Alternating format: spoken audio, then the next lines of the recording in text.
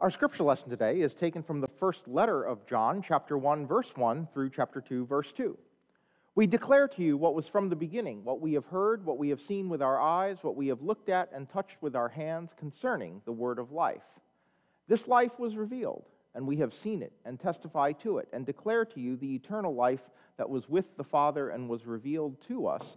We declare to you what we have seen and heard, so that you also may have fellowship with us, and truly, our fellowship is with the Father and with his Son, Jesus Christ. We are writing these things so that our joy may be complete. This is the message we have heard from him and proclaim to you, that God is light, and in him there is no darkness at all. If we say that we have fellowship with him while we are walking in darkness, we lie and do not do what is true. But if we walk in the light as he himself is in the light, we have fellowship with one another, and the blood of Jesus his Son cleanses us from all sin. If we say that we have no sin, we deceive ourselves, and the truth is not in us. If we confess our sins, he who is faithful and just will forgive us our sins and cleanse us from all unrighteousness. If we say that we have not sinned, we make him a liar, and his word is not in us. My little children, I am writing these things to you so that you may not sin. But if anyone does sin, we have an advocate with the Father, Jesus Christ, the righteous, and he is the atoning sacrifice for our sins, and not for ours only, but also for the sins of the whole world. Friends, this is the word of the Lord. Well, as you know, tomorrow there's this eclipse happening, and people are going a little nuts, okay? And it was not helped by the earthquakes that we had. That only added to a little bit of the hysteria around what's happening tomorrow. And so they're going a little crazy, and you're seeing people post stuff like this. I'm not sure how many of them actually believe it. I think some of the people posting the stuff are doing it just to get a rise out of other people because they just enjoy increasing anxiety in the world, okay? Because, we clearly don't have enough. So I think they're just trying to do that to us. But one of the things that I find interesting is that all these folks who are posting stuff about needing to repent because Jesus is coming tomorrow or whatever is going to happen tomorrow, they're always talking about the other person needing to repent. I never see the person who sits there and says, I think that there's something really significant happening. I think Jesus might be coming tomorrow, so I need to repent. Okay, I need to be worried about me and my being good with God. Instead, they're all posting about what you need to do. You need to repent. You need to be ready, because it's never about themselves. They think it's about other people because they always overestimate themselves. And this is one of the things you find in surveys of all kinds, right? You see surveys of drivers, and basically everybody thinks they're an above-average driver, and everything is only the other person's fault. My favorite was about 15 years ago or so. They did a survey of Presbyterian ministers and asked themselves to rate themselves on a scale of 1 to 5, 5 being good, 1 being lousy, on how they were as a preacher. 0 responded with a 1 or a 2. They did not survey the congregants. And so I thought that was really kind of telling, all right? But this tendency to overestimate ourselves is something that John is talking about in this letter, when he says that if we say we have no sin, we deceive ourselves, and the truth is not in us. Now, to be fair, I don't think I've ever met a person who says, I never sin, all right? You occasionally meet a person who says, yes, I sinned, but the last one was 7 years ago. But, you really don't have anybody who says, I never sin.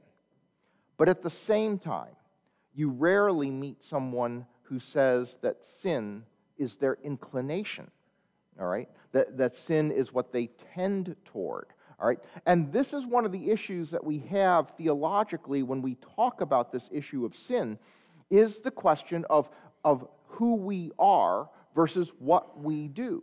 And the word gets used in both senses. You see, sin is a state that we're in. We're in a state of sin. And the state of sin is basically this desire to sin, all right? The state of sin is the state of brokenness from God, a state where our instincts are not right, okay? Our instincts aren't good, all right? Then there are sins, which are actions, the things that we know that we do that aren't right. And we prefer to use words like mistakes, I messed up and say, hey, I'm a mistaker as opposed to a sinner, all right?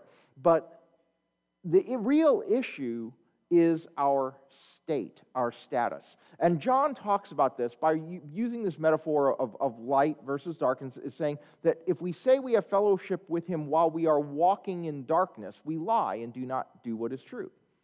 And what happens is that we're often oblivious to the extent to which we are walking in darkness, which is just a way of saying that we're living in a state in which we're inclined to sin, living in a state in which we're inclined to do the wrong thing. Now, what does that really mean?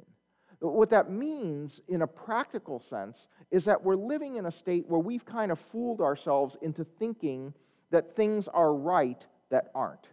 And one of the ways in which that happens is in the world around us, right? So the world around us, we often talk about how things are messed up in the world around us. And often what's happening is that in the world around us are sets of values that aren't godly.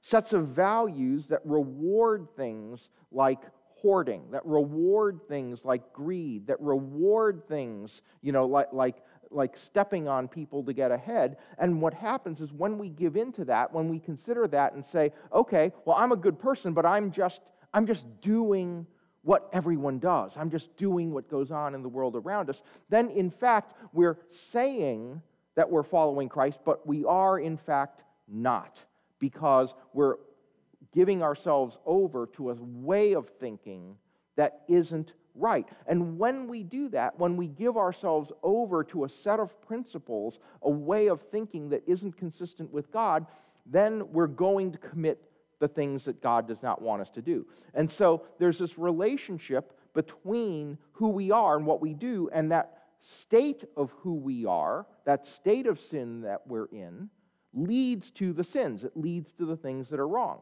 Because the battle begins internally, all right? The battle begins inside.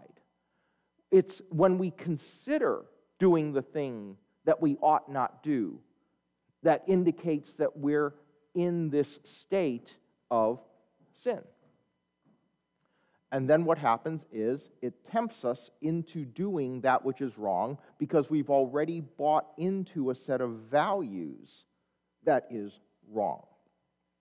On the other hand, what John is telling us is that when he uses this metaphor and he says, if we walk in the light, which means that we're walking understanding with an illumination of what is actually right and what is wrong, then we have true fellowship with one another. Because we have true fellowship with people when we share values. All right? That's what true community is. True fellowship is when you share values with people. And values are at the root of changed behavior. So as a community that wants to follow Christ, we need to have shared values about things that are right and things that aren't.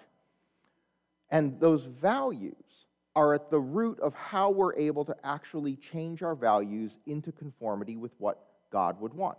Now, there was an author, wrote a book, really big bestseller. His name's James Clear, and he wrote this book called Atomic Habits about 6 years ago. And Felicia and I heard him at the Global Leadership Summit. He spoke last summer at GLS. Okay? And one of the things that he talks about is this interplay between who you are and what you do, and how these things are related to one another. And one of the ways he phrases it is he says, the most effective way to change your habits is to focus not on what you want to achieve, but on who you wish to become. All right? So he draws this distinction where he talks about things that are outcome-based habits. And most of us, when we're trying to change the way we do things, we're trying to change what we do, we often first think in terms of outcomes. For example, one example he gives is people who talk about, I want to quit smoking. Now, frankly, right now, that's not quite as relevant because I actually don't know very many smokers anymore. I used to, but I don't know very many. But you have people who say, I want to quit smoking. And then you have people, for instance, the number one New Year's resolution is, I want to lose weight.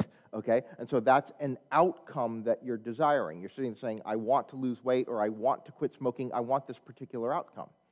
And he says that what's more important than seeking the outcome is changing your identity. For example, he says that instead of saying, I want to learn to play the guitar or I want to learn to play the piano, you should have an identity shift that says, I want to be a musician. Right? It's not the outcome that you want, it's the identity that you want. I want to be a musician. And he says the power of identity to control your behavior is so strong that we're often having our behavior controlled in negative ways by negative identities that we carry about ourselves.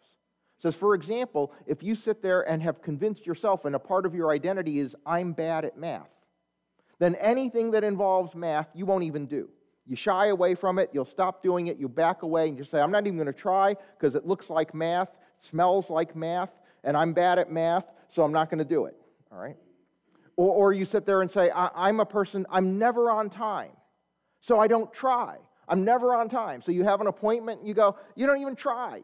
You're not ready, you're not even trying because you're always late. It's become a part of your identity. And so he says that the negative identity that you carry can actually stop you from doing things that you're capable of doing, and that's how powerful identity is. But instead, he says that one of the things we ought to be trying to do is develop identity-based habits, all right? And identity-based habits come more naturally. Because when you have an identity that you decide you're going to have, then the actions are no longer choices. They just flow very naturally from the identity. One of the examples he gave about smoking is two different ways of a person who's quitting. Like if you knew people who were trying to quit, I remember, 30, 40 years ago, half my friends smoked and all of them were trying to quit. And someone would offer them a cigarette, and the typical answer was, no thanks, I'm trying to quit. And he says that answer is an outcome-based answer. He said the better answer, the one that works, is to sit there and say, no thanks, I'm not a smoker. That if the person was able to say, hey, I'm just not a smoker anymore, all right, then it flows more naturally than trying to think about outcomes. He gave a really interesting example about a person who had been very successful in life, but he could not defeat the habit of chewing his nails.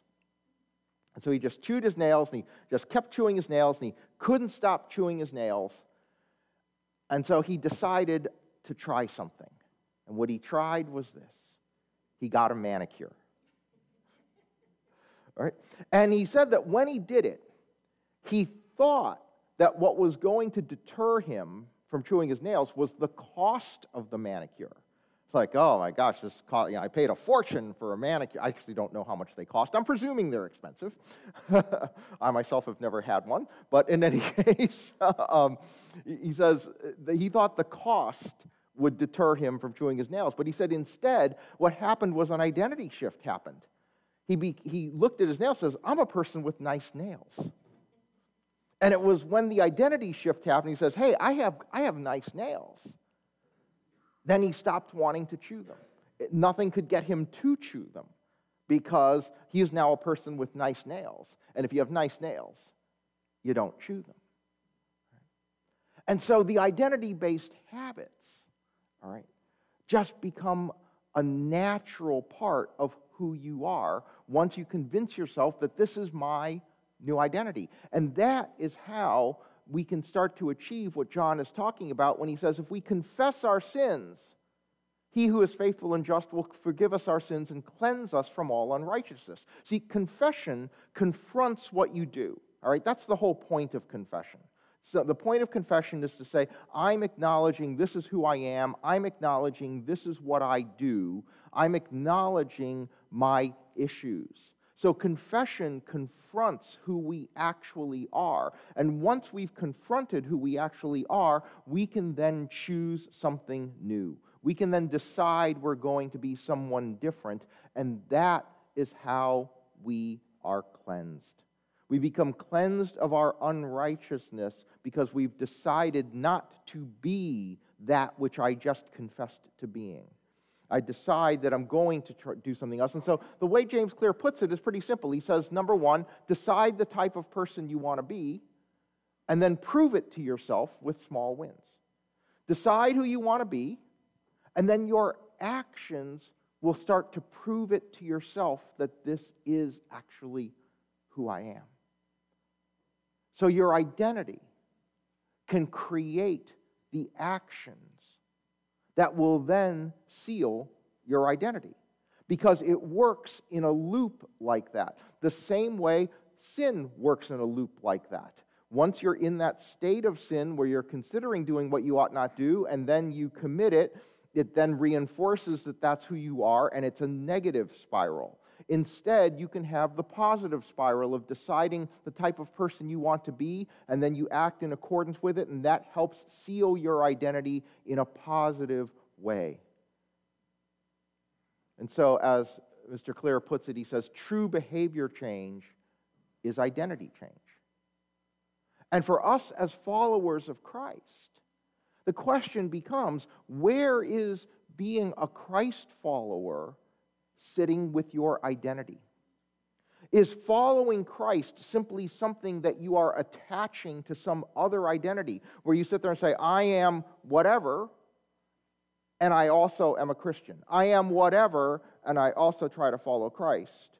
Or is being a Christ follower at the center of your identity? Is being a Christ follower your core identity, so that it becomes what guides everything that you do? Because when that happens, when you decide that your identity is to be a Christ follower, the question about what you should do in a given situation becomes an easier question and a better question. See, so often the question is that a sin? And I always love Andy Stanley, one of my favorite preachers. I mention this statement of his all the time because he preaches on this fairly often. And he says, that whenever he gets this question, is that a sin? He understands that what the person is saying is that I want to know where the line is between not a sin and sin, so that I can put my toes right up against the line. And that's why they're asking, is that a sin?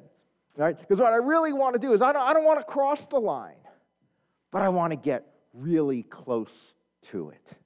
Okay? I want to just nudge myself right next to it. I want to just nestle right up against that line. I want to move toward it, but I'd be a bad person if I cross over it.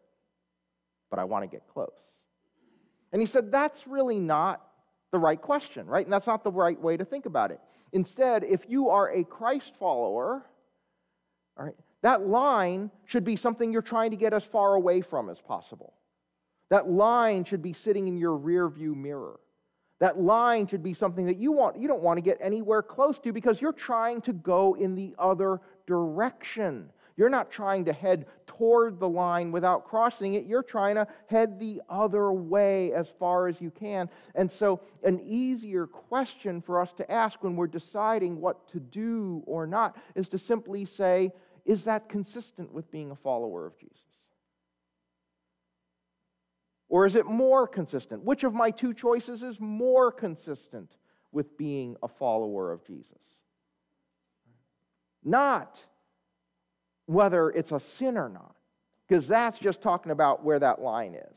And we don't want to think about that line. We want to be somewhere over here. We want to be identity-driven in Jesus. And that's what John wants for us.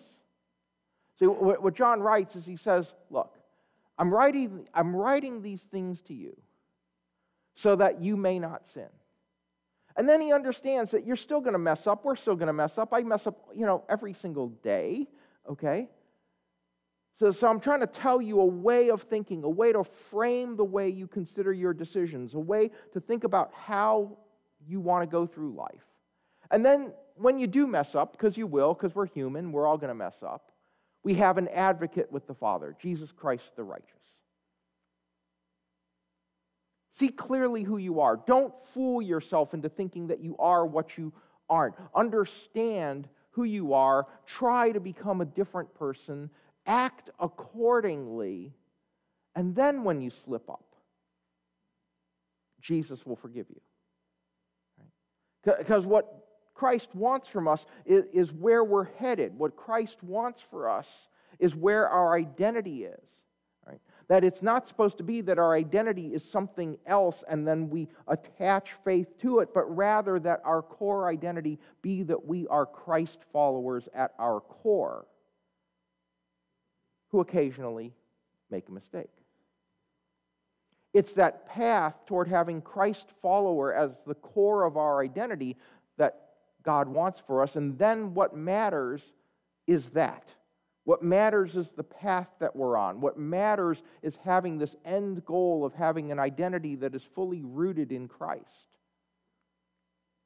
And then the actions that serve that identity come naturally.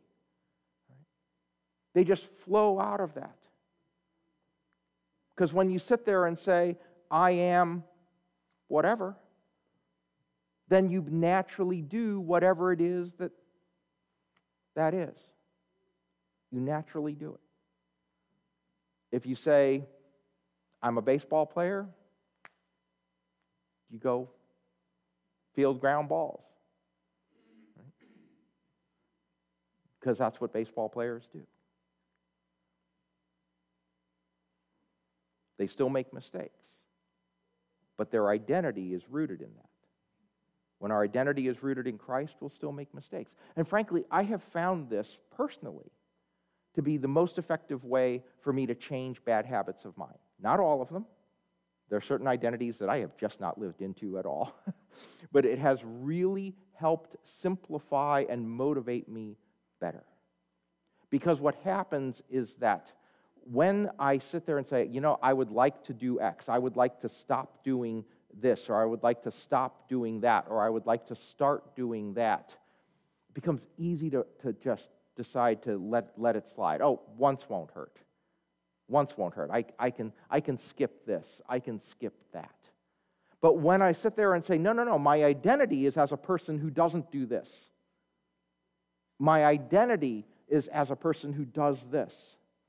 I find that to be so much more of a powerful motivator within myself because I don't want to violate my sense of identity. I don't want to violate, my sense of who I am. So I find it to be such a more powerful motivator for me to use identity as the basis of my motivation. And I will still mess up. I'll mess up a lot. But the actions that I take in the service of the identity, in the service of what I want to become, flows so much more naturally. It doesn't feel like work anymore. It doesn't feel like striving anymore. It just feels like, oh, great, I just did what I need to do because that's the person I want to be. And so if we decide that Christ follower is the person we want to be, then all the actions, all the debates about right or wrong, they become simpler, become easier. Because at each juncture, we can just ask ourselves, is this consistent with my identity as being a follower in Christ? And we'll just be doing who we are. Amen.